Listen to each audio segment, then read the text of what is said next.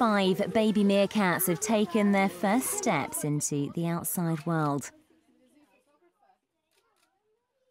All of the pups are full of rough and tumble already, with Mum and Dad having to keep them all in check.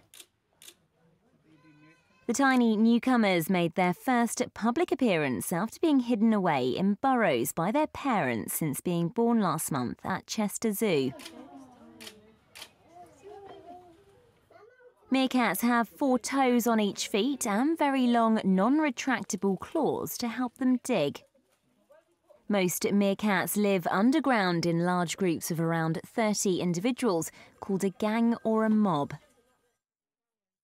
At the moment, the babies have not been named because keepers don't know if they're male or female.